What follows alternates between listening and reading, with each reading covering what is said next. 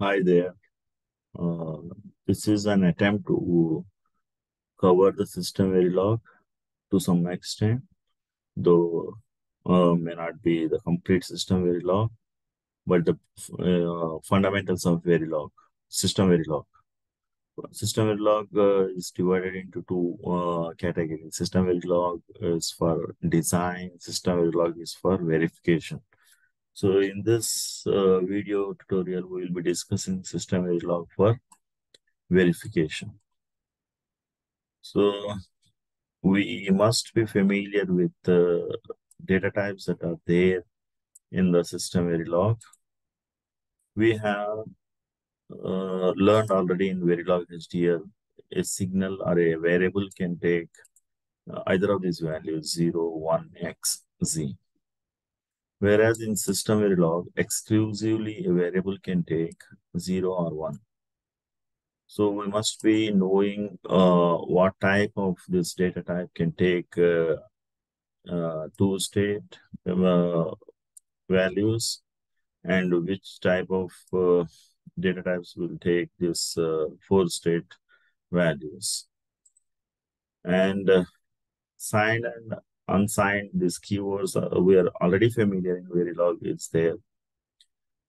And coming to this integer data type, all these are, they belongs to integer here that we see here. By the way, this site with vlsiverify.com is the base that I'm making to cover the system Verilog fundamentals. So here we see this in int is a keyword, integer, all these are the keywords basically. So here int belongs to two-state data type. And the size is, this is 32-bit signed integer. And integer, this belongs to four-state data type. Size, again, this you can see here 32-bit signed integer. Whereas it's this integer and then reg and this time. These three are already, those who are familiar with Verilog, they might be knowing that they belongs to this four-state data type. The new data type that we have to focus here is int, short int, long int, this bit, byte, logic. So if you observe here, logic is four-state data type. Rest all, they belong to two-state data type, meaning if a variable is declared with the int, so that variable value is by default 0, and that belongs to two-state data type. So keep in mind that the new data type here are int, short int, long int, bit, byte. Byte, if you focus here, it is 8-bit signed integer. If you declare any variable with the keyword byte, it will take 8 bits, and it is a signed integer. All right. So we'll see that with the demonstration later on. But for now, we have to keep in mind that int, short int, long int, bit, byte, logic. These are the new data types in system Verilog. And then we have here something called short real. This is also a new data type here because real and real time already there in Verilog HDL. And then this void data type. These are used exclusively in function declarations. Function, while we see the function may return some, it may return some data type. For example, integer, it may return. So if a function is not returning anything, then we can keep this void. We'll see while we cover the examples. But for now, just know that there is a void keyword, which is also a data type. It is a non-existence data is known as void data type. And then there's exclusively this keyword string. In Verilog HDL, this is not there. So we can use the keyword string, and then any variable you can assign, and to that variable we can give any string. And then this event data type is there in Verilog HDL. We are familiar with this. And here we have user-defined data types. This is done with the help of keyword this type def. So for example, here in this case, this is int, my int, this is there already. Int keyword is there, and you can have some variable with that. Now my int will be of type int. So the moment when you put this type def, and which type of data type that you are mentioning here, and the variable that you are using. Now this variable itself will become a kind of data type. Like in this case, my int it has become the data type. So to this my int, what belongs? This A and B variables belong. It means what? A and B variable, indirectly they belong to type int. That's the meaning. So where it is used and all with the examples we'll see later on. And there is a enumeration data type with enum, and that's all. So the new data type, again I repeat here, int, short int, long int, bit, byte, and then logic. Remember, logic is the only one which belongs to this four-state data type. And then we have this short real, and then void is another data type, and then string is another data type. And because event is not a new, because it's there in the Verilog, so I'm not terming it as a new data type in, new data type. And here type def is something that we have to consider in SystemVerilog. And enum is also something that we have to consider in SystemVerilog. So with this, let's proceed here towards SystemVerilog arrays. SystemVerilog has got wide variety of arrays. So for example, if you see here, fixed size array in SystemVerilog, single dimension array, multi-dimensional array. In multi-dimensional, for example, two-dimensional array, three-dimensional array, like that. And packed and unpacked array in SystemVerilog, dynamic array. This is something new here, dynamic array.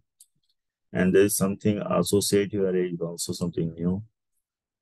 And these arrays like fixed array and a single dimensional array, all this in Verilog we have seen already, though we cover here with examples. So for example, here in this case, in fixed array, we are already, this is known already in Verilog HDL. This one is already seen, like if you want to declare some array. In this case, ARR is an array. You know that the dimension is 3 here. This is 2:0. The other way to denote this 2:0 is like just put 3. It means like this got like this. The indexes are spread over like this. But here in this case, it's starting from 0, 1, 2, 3, 4, 5 here. Total 6 indexes are there. So we can put here 6 in that case. Uh, and then here, how we assign to this array. This is the way to assign directly to this array. We use here, like if I zoom here, this is the tick. And then within the braces, we are going to keep 5, 6, 7. So, you know, this here, when it is kept 3, like what I mean is here, we have the option like here, we can either keep 2 colon 0 or 0 colon 2 here. In that case, array of 0, array of 1, array of 2, like, you know, starting from array of 0, if you put here 0, and if you put here 2, you start with array 0, then array 1, then array means, I mean, this ARR, array 2. If you put this way, then start with the ARR of 2, ARR of 1, then ARR of 0. So the shortcut, if you put like how many, you know, locations are there, if you put this way, then you're supposed to be starting with array of, I mean, with 0, like this is the case here.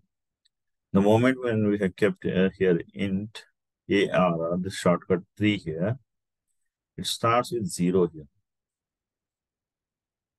So getting me? So let's see this example here. We have kept the 5 here. It means what? Array of 0 will take this 100. Array of 1 will take this 200. Array of 2 will take this 300. Array of 3 will take this 400. And then array of 4 will take this 500. So starting from 0 to 4, total 5. So here, this is the loop that we have here in the SystemVerilog for each. When we use this loop for each, exclusively we'll study the loops later on. But for now, if you use this for each, and then what it does is it automatically starts with the you know, index 0, and then as many you know, locations are there, it will keep incrementing by itself. And then that's how it proceeds this for each. Like in this case, array, automatically simulator will understand, like, you know, since we use this array, so simulator is already known with that, you know, the size of this array. So the dimension here, I mean, locations are starting from 0 to 4. So it starts with 0, and then it comes here inside the loop. Whatever is there, it does that job. Since few more are there, like, then it goes here, and then this time automatically incremented to 1, and then it does this job again. The moment when it reaches to 4, so automatically it is known to the compiler that, yeah, it has reached to the peak of this array. So then it does its job, and then it comes out of the loop. So this one, let's copy. Let's go to the EDA Playground. EDA Playground is a platform where we can work with SystemVerilog codes. If you don't have locally installed any simulator for SystemVerilog, then the best way is to go to this EDA Playground. Then you register with your Gmail account. Then here where you register, like if I sign out, this I'm signing out.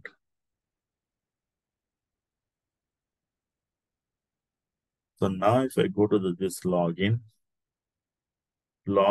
here with Google, and then your Gmail account will be shown up.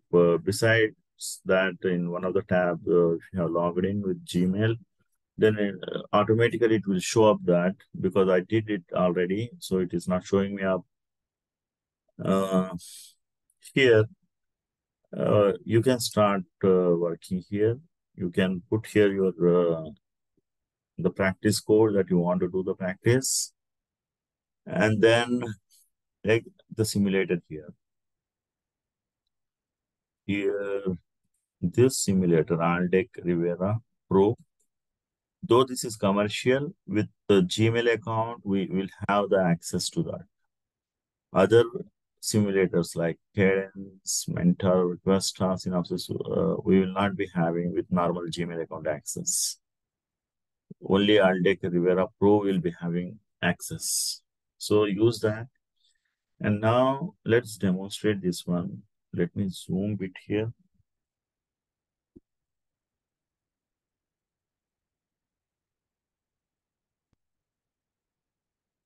So this, this module is known to you.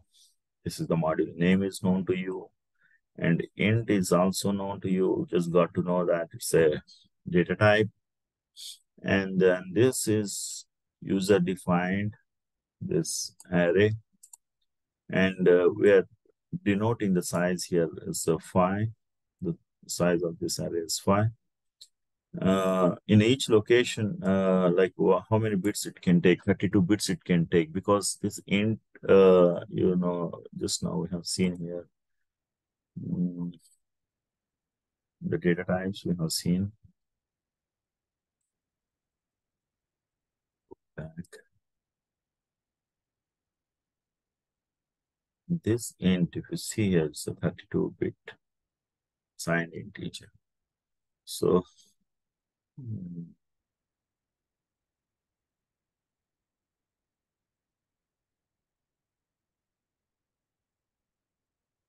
this example we're trying here, this example.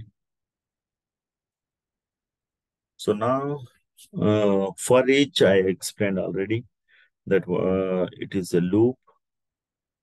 It starts with 0, and this this variable we did not declare anywhere here, other than for each. If you are using for loop, then we're supposed to be declaring this I, whereas in for each case it's not required.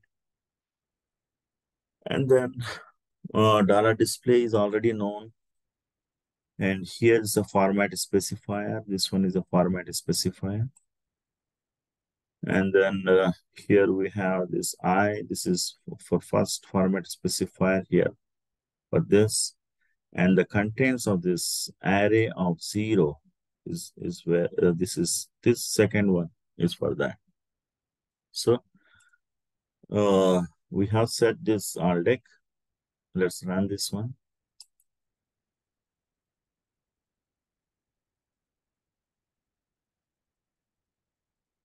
Now, if you see here, starting from 0 to 4, total 5 elements are here.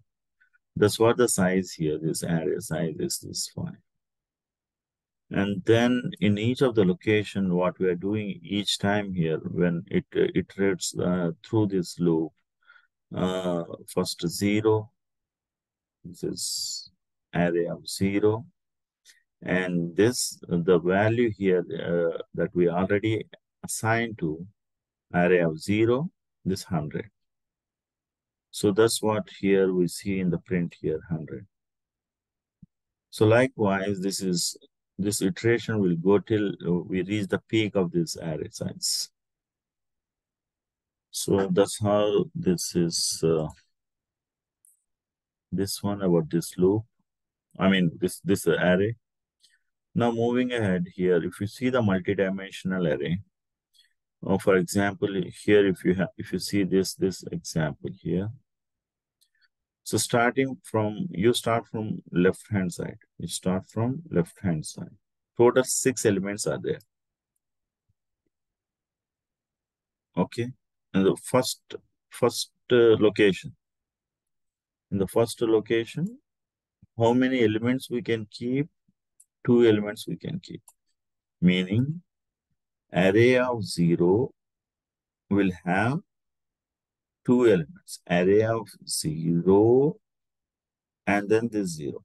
1 element, we keep this 1. Then array of 0, this time it will become 1.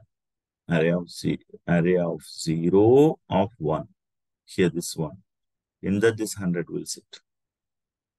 Next time what happens? This will be like array of 1 this time. Again with 1, 0. In that this 2 will go. Again this 1 and this 1 and this 200 will go. Likewise. So this entire thing will happen. So how is that we are declaring this one? Already shown here, the same thing again be repeated here. And how is that assignment is done? That this explanation what I have done is what shown here. So now how is that we are printing it? This one. This is again with the help of for each, but this time the difference is 2 variables we have used. So now again here I am emphasizing the same point. Nowhere we declared that this I is int or integer, j is int or integer. We did not declare anywhere. Compiler automatically understands this array, how to iterate through this array. First, like the way I discussed, like first going to, 0, and then the second one will be like first 0 and then 1. And then only this I will be incremented. It kind of like inner loop and outer loop. So that's how it is performing. Let's see this, in the compiler. You just copy this code, go to your media playground, and this time let's paste this one here. Paste it. Okay, now you see this one here. 1, 2, 3, 4, 5, 6, total 6. Like, if you consider it as a one group put together here, this 100, total 6 elements are there like that. Of course, in each element again, subdivisions are there here. And coming to this array here, how it is happening? First will be like array of I, like acting like a outer loop, and array of j is acting like an inner loop. Got it? So now let's compile this one. Here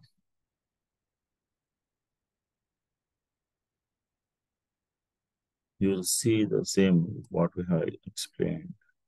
Array of 0, array of 0. For 2 instances, the first one I will be constant. The j will be like incrementing 0 and 1. And then the corresponding assignment will be done. Next, inner loop is over. So then it comes to the outer loop. It is incremented I, then it's going to 1. And inner loop again working here, starting from 0 and then incremented by 1, that is. So that's how this multi-dimensional arrays are. Now the same goes with the 3-dimensional array as well here. This you can try out. And coming to the scalar versus vector, this is known to you because when we don't have any, like logic, VAR1, this variable 1, if you take, this is 1 bit, single bit. And this also single bit, where 2 is also single bit. But the moment when we keep like this, the bit size, if you declare, then this is becoming the vector type. All right. So coming to this packed and unpacked array, this side here, whatever is there here, left-hand side, to the variable left-hand side. If you have this kind of declaration, it is called packed array. Again, I repeat, you have the variable, left-hand side, if you are keeping the size, then such such notation, such declaration is called packed array. So this is an example of packed array. Again, this also we have to start from the left here. If we start from the left, here we have three different locations, like for this array, array of 2, array of 1, array of 0. And in each location, we have this 4 bits. So like if you see here, there's this example here from the figure, array of 0 or 4 here, array of 1, 4, array of 2 here, 4. All right. So the assignment is same again, everywhere here, the way we are doing the assignment from beginning. If you see here, this put the tick, and within the parenthesis, we are keeping this, the value that we wanted to assign. Okay, and that is, these are unpacked arrays. Here, if you notice here, your variable is here. To the right-hand side, the size is there. These are called unpacked arrays. So here, these are the examples for packed array here. This one here, it's a packed array. Again, I repeat, this packed array means to the variable left-hand side, if you have this declaration, then that such will become packed. We can have packed and unpacked together also. So like if you see this unpacked here, as I said here, you will be having the right-hand side, this declaration. So combination of packed and unpacked array is this kind of thing. In this, how do we do this one? I mean, how do we understand this one? You start from left here. You have 3 locations, array of 2, array of 1, array of 0. And each location, like array of 2, inside that we have 2 again subdivisions. In that array of 2, this 1 is there, this 0 is there. In each location, we have this, 5 bits. That's how we have to understand. Like if you see here, this is this group, let's call as a 1 single element. Here, this is second element. This is the third element, right? So total 3 elements are there, right? In each location, how many elements can sit? 2 elements can sit. See, 2 elements are sitting here. And of that element, what might be the size maximum? It can go up to 5 bits. That's why here everything is with the 5 bits is possible. Like 15 is also possible with 5 bits. The declaration of this. So that's how this is the combination of this packed and unpacked arrays. So what we have covered is very quick summary is we just had seen this data type and SystemVerilog arrays. In SystemVerilog arrays, we just have covered till this packed and unpacked array.